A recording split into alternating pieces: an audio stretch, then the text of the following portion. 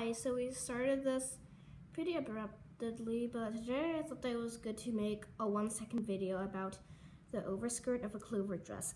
So now, if you look on Google, you'll actually find at least one photo of a overskirt and a pink bodice on the clover dress. So I decided to make that bodice and that today. So as you can see, this is the front panel of the overskirt. So this is basically like an apron, I guess. And as you can see, I put a little bit of curve of the ribbons. Now this is the back piece. So now this back piece, it isn't like triangular cut, but as you can see, I cut away the sides. Yeah, I do a lot of questionable things, and this is just all me winging it in. And then we have, that. And then they actually have like ribbons. So basically I want you to put like 2 ribbons on the edge of each panel. And then I want to put bows. So as you can see, this is my ribbon.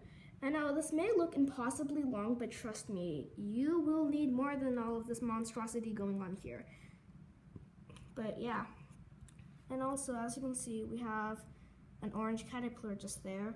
But your bodice is just, the pretty straightforward, standard 2 sheets of paper, shoulder ties.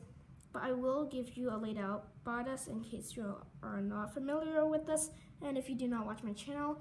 And yes, my outfits are invading, so yeah, probably not the best idea to be making a lot of big fancy dresses. Little do you know that I already have a whole entire stash going on upstairs filled with boxes. But maybe I will do a vlogging of that later, of me showing up all of my trash bag outfits, because I've made thousands and thousands that you did not see on camera. And this may actually give you a heart attack of the quantity I've made without recording anything. Okay, so basically this is, your average 2-piece bodice with shoulder ties and everything. So yes, it is done. And basically, you can use a white bodice interchangeably because the original clover dress did have a white bodice. But yeah, 'tis done, and just in time because I ran out of tape.